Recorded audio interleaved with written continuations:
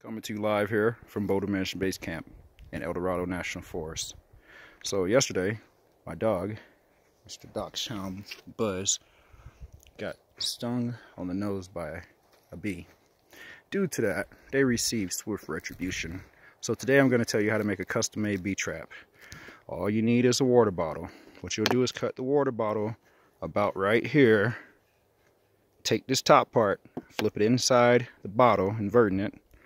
Tape it down, put sugar and water in the bottom. Once you do that, this is what you'll get. Nice homemade bee trap for 99 cents. Even includes a free gallon of water. Bees can get in, but they can't get out. So if you guys have any questions, leave them in the bottom of the comments.